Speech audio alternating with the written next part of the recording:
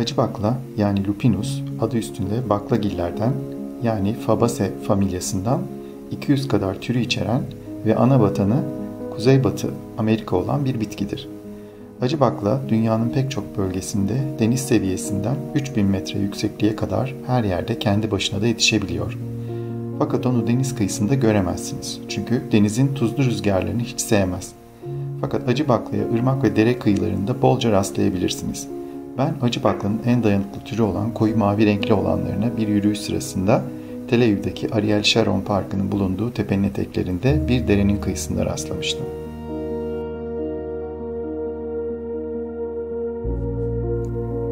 Türün bahçecilikte kullanılan alt türü Lupinus polyphylus'tur ve Lupinus türleri birçok farklı renkte karşınıza çıkabilir.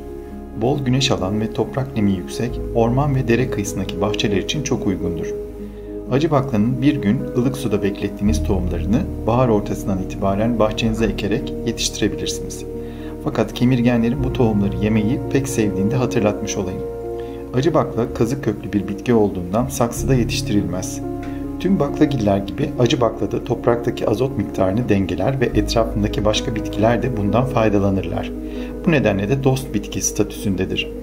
Arı ve kelebeklerin çok sevdiği acı baklanın çiçeklerini Temmuz ve Ağustos aylarında görebilirsiniz.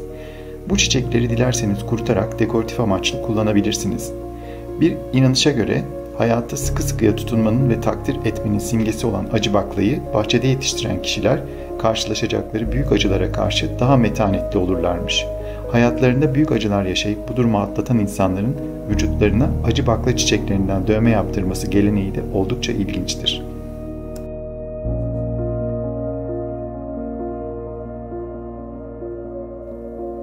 Acı baklanın bazı alt türlerinin tohum ve kökleri geçmişte özellikle Akdeniz havzasında binlerce yıl besin amaçlı olarak da kullanılmıştır. Ama artık acı bakla günümüzde daha çok süs bitkisi olarak tercih ediliyor. Ona acı bakla denmesinin nedeni tohumlarının içerdiği acımsı bir zehir olan alkaloid bileşiklerdir. Eskiden acı baklanın tohumları gece suda bekletilerek ve kaynatılırken suyu değiştirilerek tüketilirmiş. Çünkü tohumların içerdiği zehir böylece suyla beraber atılırmış. Acı bakla soya fasulyesi kadar protein içerirken ondan daha az yağ içermesi ve hiç gluten içermemesi nedeniyle aslında soyaya rakip bile olabilirmiş. Fakat yer fıstığına alerjisi olanların uzak durması gerektiği söylendiği üzere acı baklanın melezlenmiş türleri büyük ölçüde hayvan yemi olarak yetiştiriliyor. Acı baklanın ilginç bir özelliği ise içinde polen kalmamış olan çiçeklerinin taç yapraklarının rengini değiştirerek polen toplayıcı böceklere yardımcı olması. Böylece örneğin bir arı polen içermeyen bir çiçeğin içine bir daha boşu boşuna girmemiş oluyor. O halde acı bakla neden bu kadar yardımsever diye sorabilirsiniz.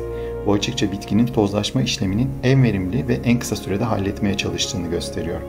Bana sorarsanız doğada bizim henüz anlayamadığımız üstün bir zekanın izlerini her an görebilmek mümkün.